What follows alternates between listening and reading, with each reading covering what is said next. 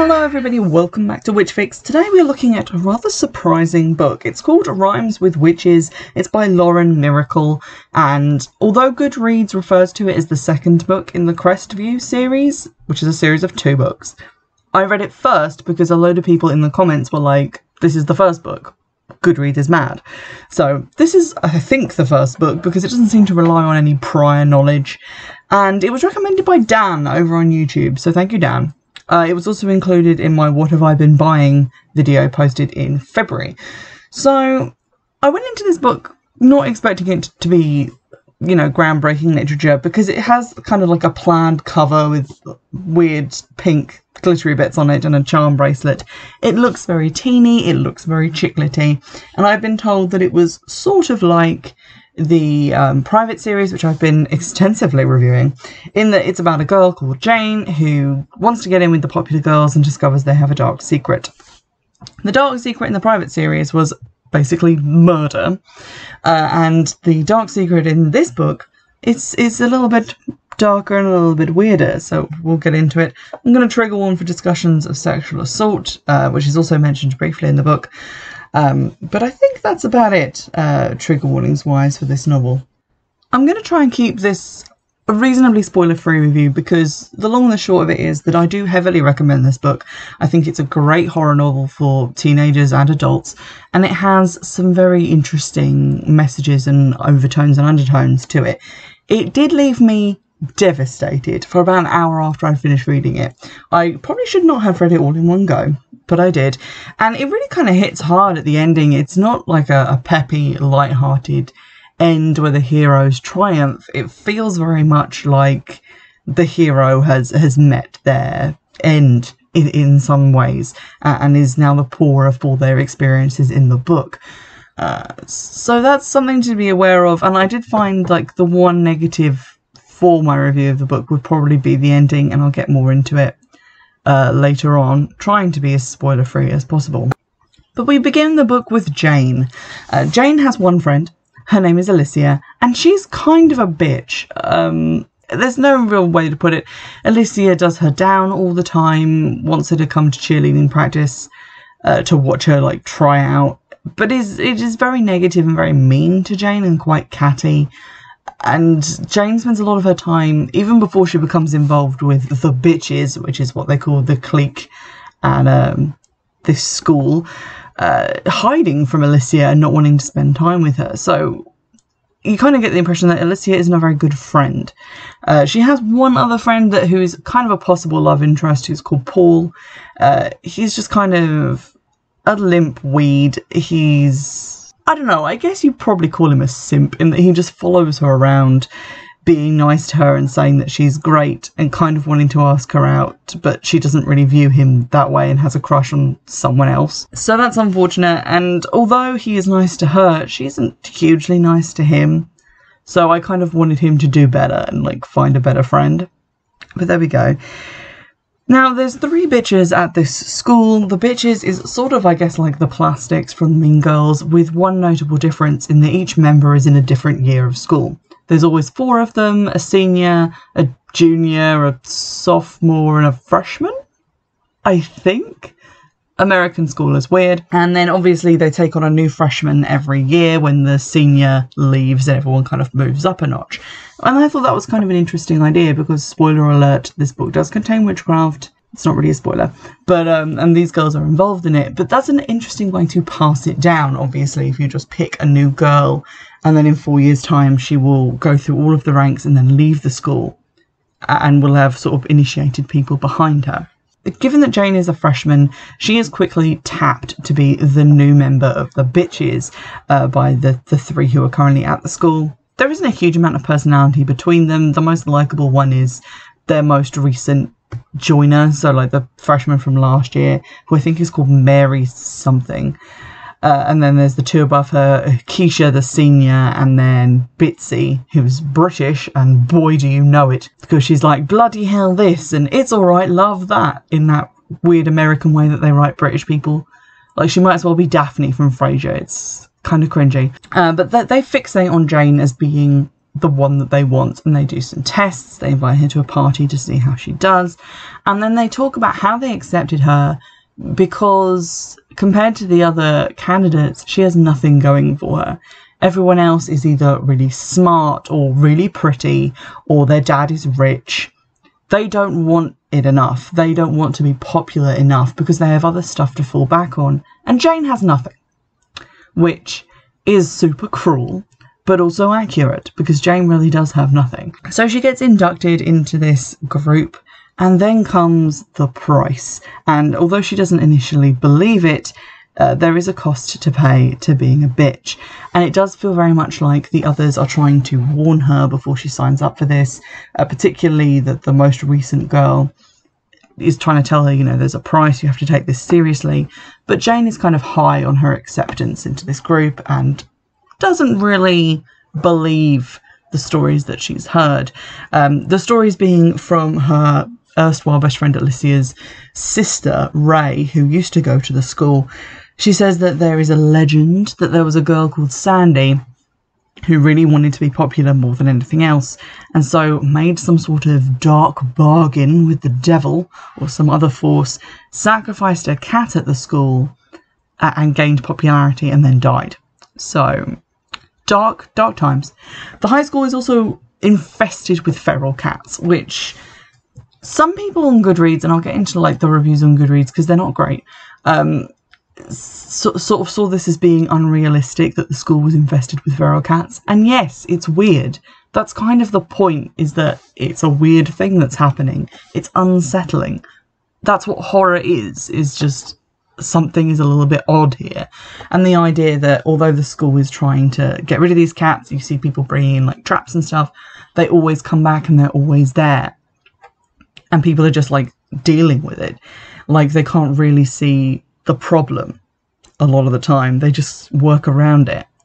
It's kind of one of those uncanny things. Like a village that lives on the edge of a cliff and people keep going in there and going, but you're on the edge of the cliff. One day you might just plunge in. And the locals don't really seem aware of that danger. Or they have this belief that it won't happen.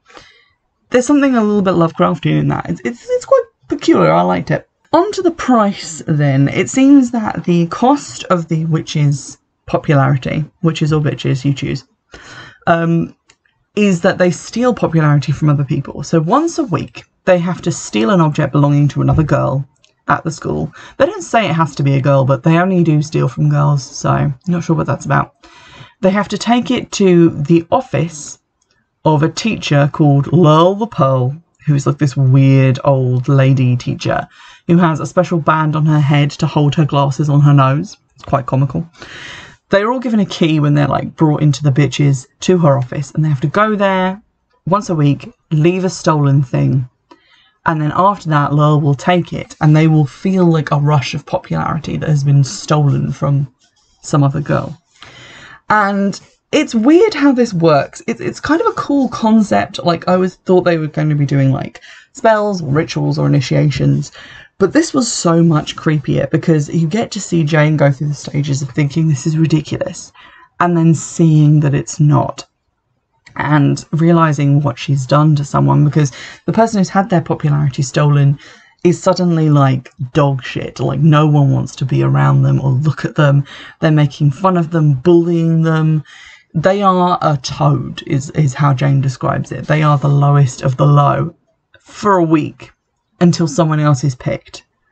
And I feel like that was kind of allegorical towards like high school, the whole school experience, is that something will happen and for a bit someone will be hugely unpopular. And then something else will happen and it will be someone else's turn to be at the bottom of the heap. So that was kind of an interesting way. And I think the way the author uses like allegory to sort of paint a picture of the high school experience is very successful, because it is all about people using each other and feeding on each other's popularity, trying to get ahead in a contest which is ultimately meaningless, because, you know, you're only in that school for 4 years and then you're off out into the world where anything might happen to you. Spoiler alert. So that's sort of where I'm going to leave my plot summary.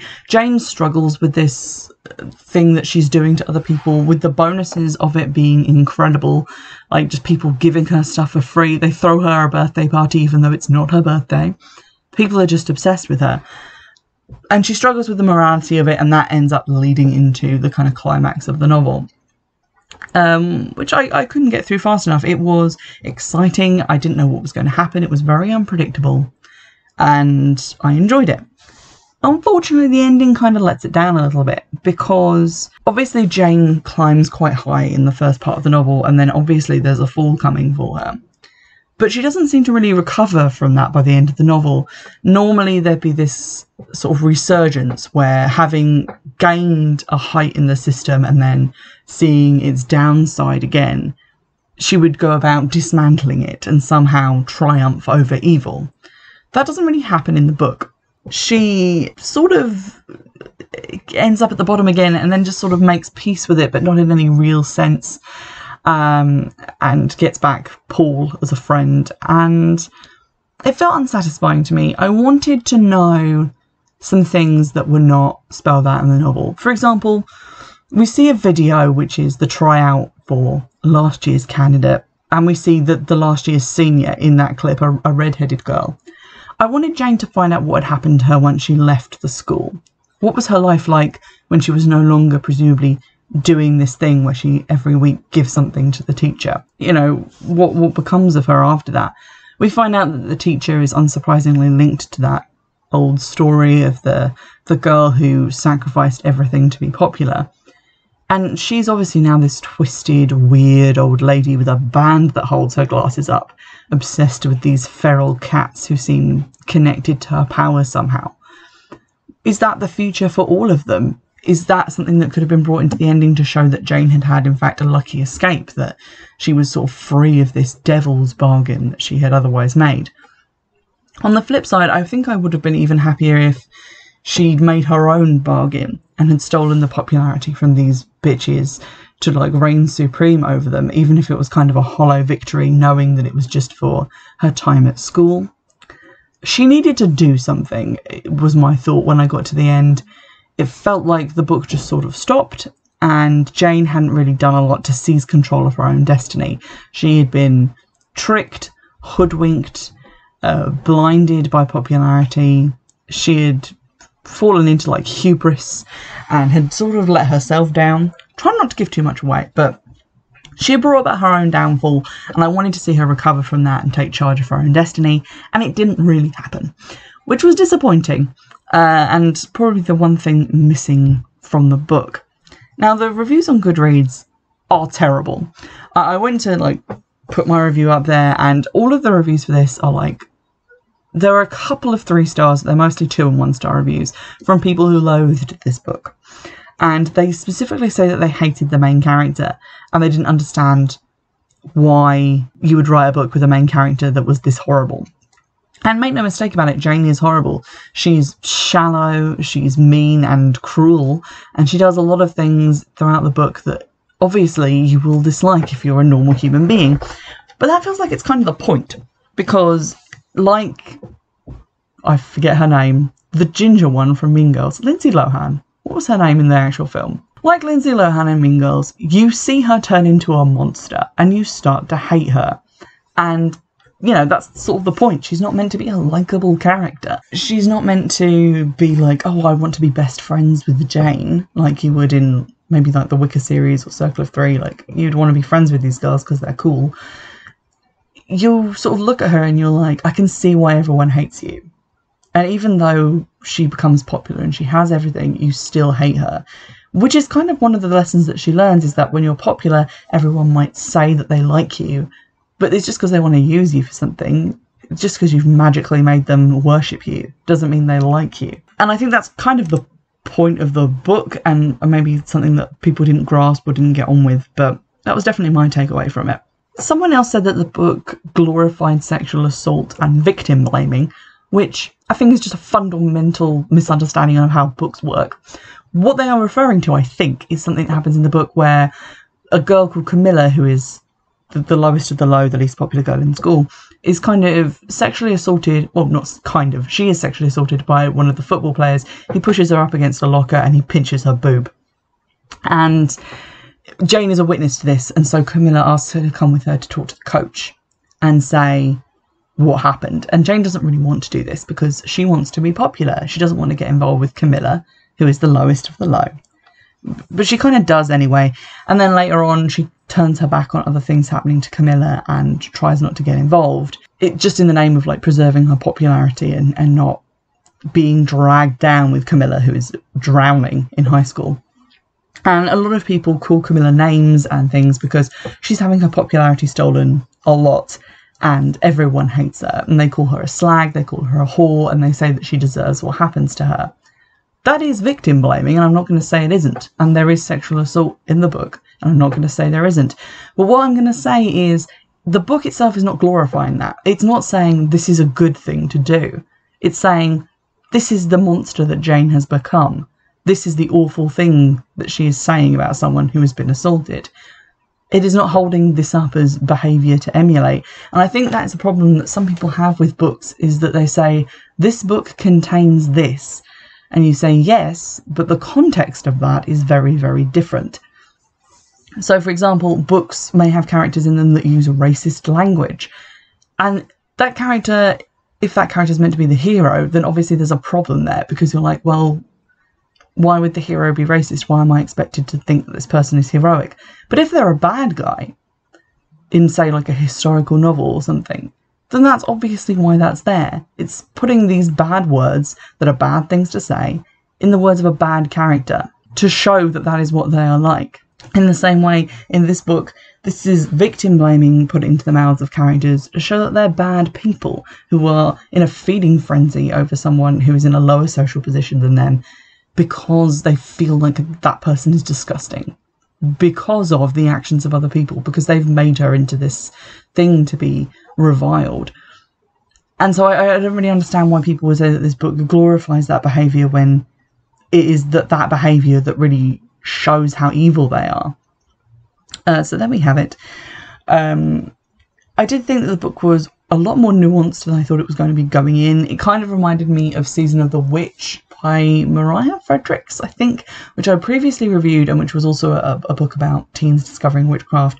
This had more like fantastical horror elements in that I really enjoyed. It kind of reminded me a little bit of Carrie, obviously by Stephen King, and a little bit of other things. Like there's a book that I read once called Walking Naked, which was recommended by a teen magazine a long time ago. And that is similarly about a popular girl who comes to question and look at the structure of popularity and wonder about like who it's hurting and how it serves her but at the expense of other people. So it's kind of like that. It's a bit Mean Girls, it's a bit The Craft, but it's got these like really interesting, quite original elements. This whole bargain with the devil thing, the stealing objects to give to this mysterious teacher character who may or may not be a demon. It just kind of works, and it's a really interesting read. I can't wait to read the next book in the series, which Goodreads erroneously informed me was the first one. It's called Bliss, and it takes place also at Crestview Academy, but I don't know if it follows on or is about some of the same things. But I'm hoping it gives more closure, and maybe we'll see the end of this demon pact or whatever it is. We'll get a more satisfying conclusion. And so that's my hope for Bliss. But I do recommend Rhymes with Witches. Even if you're like an adult and not looking for a teen read, it's one of those teen reads that makes you think about your own teenage experience about school. And to be honest, this came out a number of years ago, I think in like the early 2000s. So it's not so modern that you're going to feel like alienated by it. I don't feel like any of the characters in this have smartphones or anything like that. It's just... yeah, it came out in 2005. So if you're like me and a 90s baby, then it is going to feel like a lot like your school experience. So I hardly recommend this book. Let me know if you have any other recommendations that are anything like it, because I'm excited to read some of these more teeny reads as well as like adult novels as well, because they're shorter. It gives me like a nice quick read, and I really enjoyed this one. So drop your recommendations in the comments on YouTube. And in the meantime, I'll see you in the next one. Bye!